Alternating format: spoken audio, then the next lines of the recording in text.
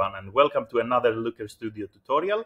So today we are going to go through one of the most frequently asked questions. So people always ask me, how can I get these comparisons under my scorecards, right? So these plus, let's say 4%, plus 9%, plus 6.9% that you see the green number under the scorecard. So that's extremely easy. Before we go straight to the point, please subscribe and like the video. It helps tremendously to create new content. So thank you in advance. And let's go straight to the point. So let's say, for example, here that you insert, for example, a new scorecard, right? And you have, let's say, views here, and you want to apply the same effect. You want to basically have this little indicator, basically, that compares the performance of one period with another one. All you have to do is go on the right-hand side under the setup column.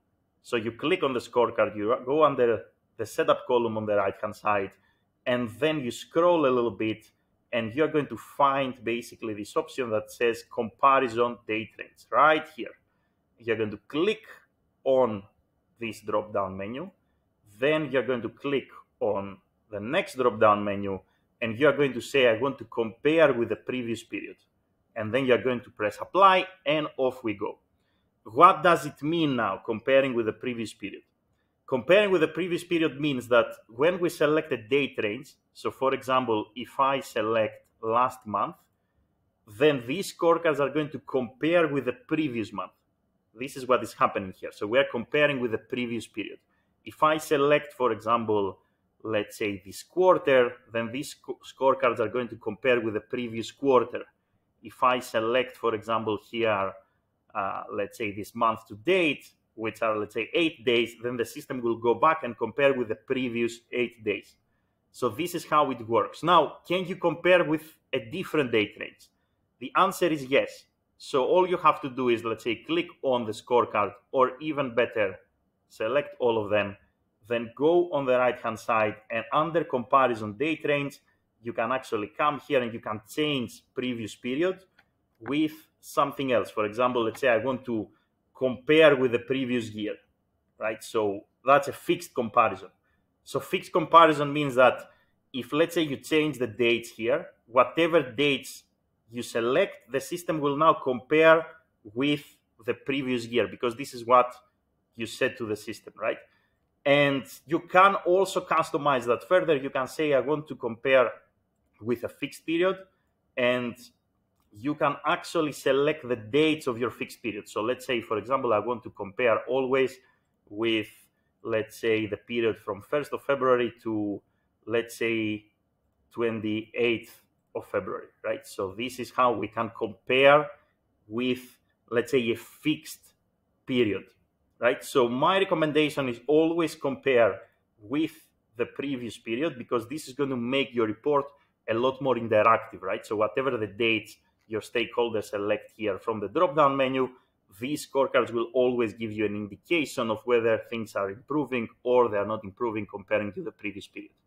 One more thing, as a bonus tip, you can do the same exact thing with tables. So let's say, for example, here that we have a table. So let me insert basically here a table, and I'm just going to give you an example here. So we have maybe, let's take channels, and we have some metrics here, for example, sessions or engaged sessions. And let's say that you want to compare, for example, with the previous period. So all you have to do is you select your table. So you click on your table. Again, you go on the right-hand side. Then you scroll a little bit. You find this comparison date range. You click and you say, I want to compare with previous period. And now you added this delta column. So you see here that there is this delta column that tells you these are the channels, the dimension we selected, and this is how the sessions are comparing to the previous period. And last tip, what I like to do with tables is I like to come here, click on the chart, and convert them to a heat map. Because if you convert them to a heat map, then things are better actually for you to understand basically the data, meaning that everything is going to be more clean and clear, especially if this table includes, let's say, multiple metrics. You will be able to really understand, for example, which channel has the most sessions, engaged sessions, conversions, events, and so forth. So that's how easy it is to compare with the previous period or any period that you like for tables and scorecards in Looker Studio. If you like the video and you learned something new, please subscribe. Don't forget to do that. Thank you in advance. Have a great day in any time zone, and see you in the next video.